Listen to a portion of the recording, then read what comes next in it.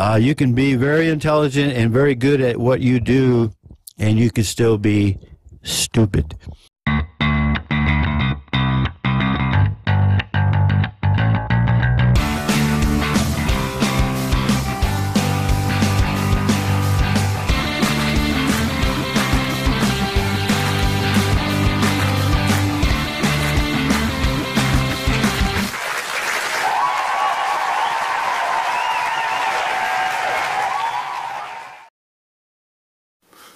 Hello, and in a previous video we introduced the idea of the acronym SAWPS, Salt, Acid, Water, Pressure System.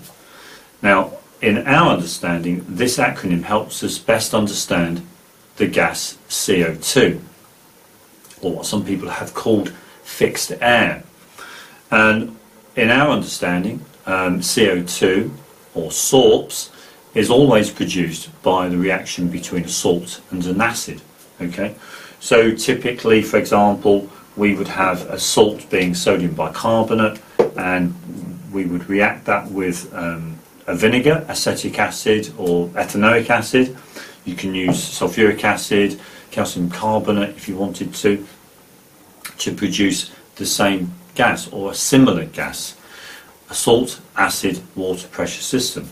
Now, to help us best understand that acronym, we've got the salt, we've got the acid. Now, all acids contain water. It's got to be remembered that all acids contain water.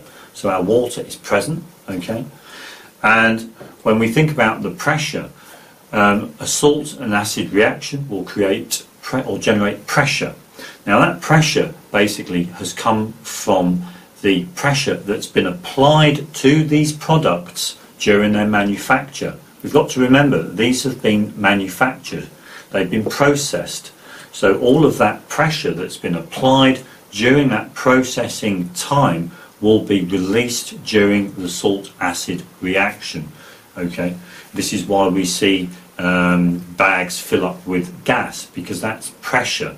Okay, now what we're going to do in this little demonstration is that we are going to show to you what these products will do individually to lime water. Now, lime water, calcium hydroxide, is the classic test for the presence of carbon dioxide or sulfur dioxide. Lime water will turn milky, okay, in the presence of those gases. That's what we're told. So essentially, we can apply SAWPS to do the same. We'll turn lime water milky. So what we're going to do is we're going to fill up these test tubes with lime water, and then we're going to add some of these products individually into the test tubes just to see what happens to the lime water. Will it turn milky? Will it not turn milky?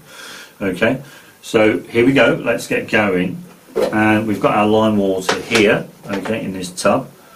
We're just going to pipette some lime water in. Okay, there we go. We've got there, and we've got there, and we've got there. We don't need a lot. There we go. And we've got there as well. Okay, so there we go. Superb. Let's put that to one side. Now, just to show that we do have lime water and we're not cheating in any way, we're going to blow through this pipe into the lime water. Let's just get a cleaner in. There we go.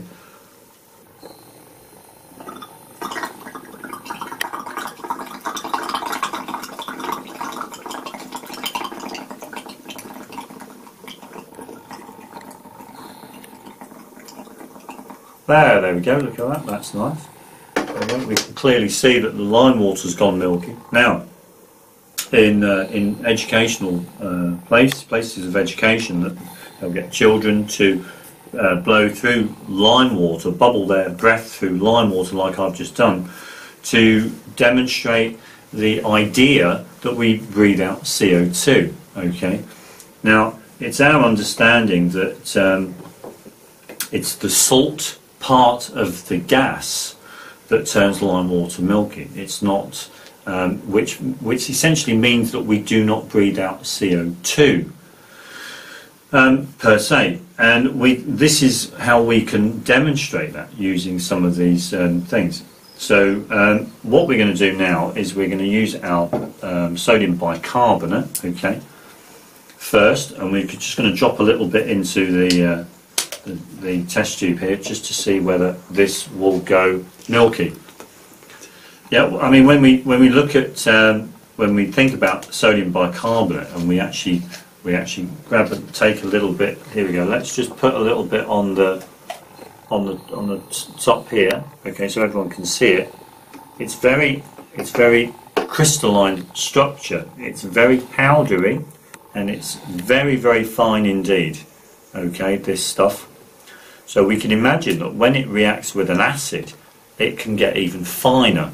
So it can fill up even a gas and become an impurity.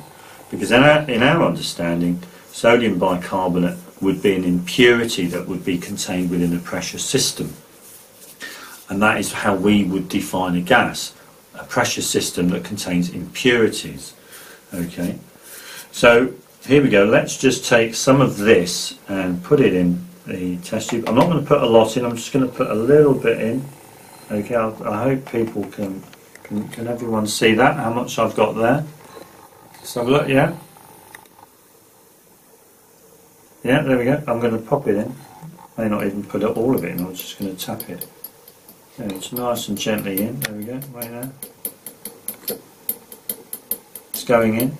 There you go. Now I've not even put in all of that at all. I've still got some left on the little spatula there, and you can see how milky that's going. I've put in very little indeed, and we can see how milky that's gone. There we go, straight away. Okay. So let's try the acetic acid. Let's try the vinegar. Okay, here we go. Now we should be able to drop. Small amounts of vinegar into this test tube. Okay, I'm just going to put this up because if it's 1, 2, 3, 4, 5, 6, 7, 8, 9, 10. I've put in 10 drops of vinegar in here, and it has remained clear. Okay. So what we could do now is we could add some vinegar to this test tube to see what happens. Okay, so we'll do the same again. Let's put in, let's see what happens. I won't put in more than 10 drops, that's for sure. So we've got 1, 2, 3, 4, 5. There we go. 5 drops. 5 drops of acid. And we can clearly see we've got some white precipitate floating around, only small pieces, but it's essentially gone clear. Let's just shake it up as well. There we go, and it's all gone, even the white precipitate that was there, it's all gone clear. Okay, so what we've essentially seen through those demonstrations is the vinegar will neutralise cloudy lime water. Vinegar or an acid will not turn lime water milky at all, given given the limitations of what we're doing at the moment. Okay, now let's try our last little bit. Here we go. We've got our little bit of what people would call as being sodium acetate. Okay, now it's been washed with water. Okay, so bear in mind, so all of the acid should have been removed. It's been washed with clean water. So let's have take a little smidgen out of it, not much. So I've got that little bit there, okay? Let's pop that on. Let's see if we can just drop a little bit on there without. Oh, seems to be like a clean. Oh, there we go. And instantly, okay, we can see it's gone milky. So there we go. Okay, let's just give it a shake. Yeah, milky. Now it seems, from what we've demonstrated, it seems that the reason why lime water turns milky is simply because of the sodium bicarbonate and not the vinegar. Now the thing is that we've got to think about that we've got sodium and we've got the bicarb part of the product. Now it is our understanding, to help us understand the salt acid water pressure system better, it is our understanding that the sodium provides the salt and it's not the carbonate. Now a carbonate, a lot of people would say, is a salt. It's carbonic acid, derived from carbonic acid, and that is when CO2 is saturated dissolved into water. Okay, but the thing is that we've got to ask ourselves, well, how is it possible that carbon can be miscible with water? We know sodium can be. Sodium is a salt. Sodium can also dissolve in water. Okay, we get many salts derived from sodium. Sodium chloride, sodium bicarbonate, sodium phosphate, sodium sulfate, all of these salts from sodium. Whereas carbon, how can we get a carbonate salt from carbon when carbon itself doesn't mix with water? It just doesn't seem right. We've got a test tube here, and it's got just plain water from the tap, and in the top we've just added a little bit of powdered charcoal, okay, which is an allotrope, say, of carbon. So if we shake it up, okay, very briskly, we can see that the water and the charcoal do not mix, and they will eventually separate out, as one would expect with immiscible substances.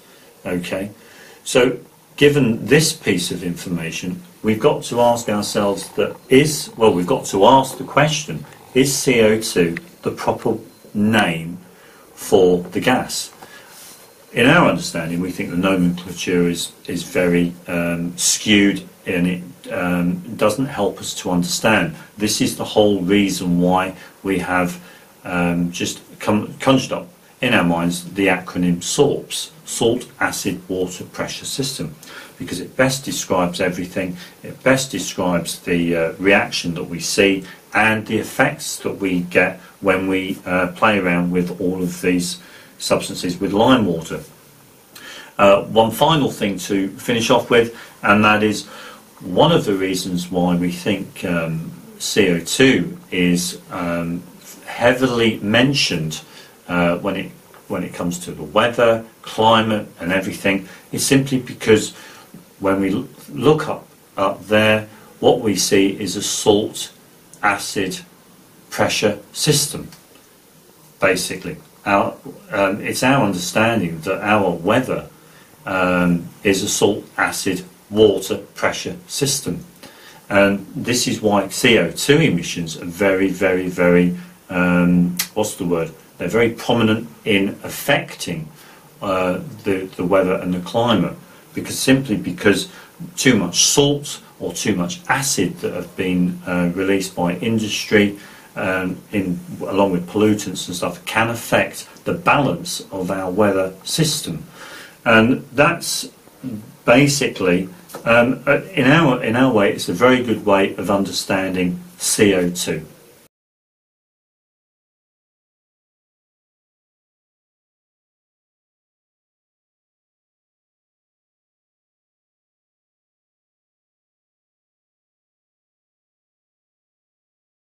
The Earth isn't round, it's flat. How do you know? I've observed it in all my travels over Europe. It's flat. Everywhere it's flat.